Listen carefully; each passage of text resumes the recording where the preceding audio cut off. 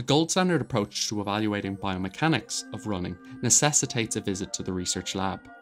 Participants will generally be instrumented with a set of reflective markers and asked to run either on a treadmill or over a surface incorporating a stationary force plate.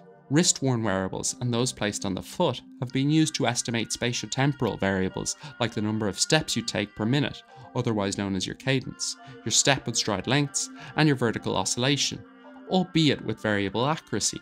One study found error rates between 0 and 27% for these variables, for example. Foot soles that contain pressure sensors can be used to evaluate your foot strike patterns.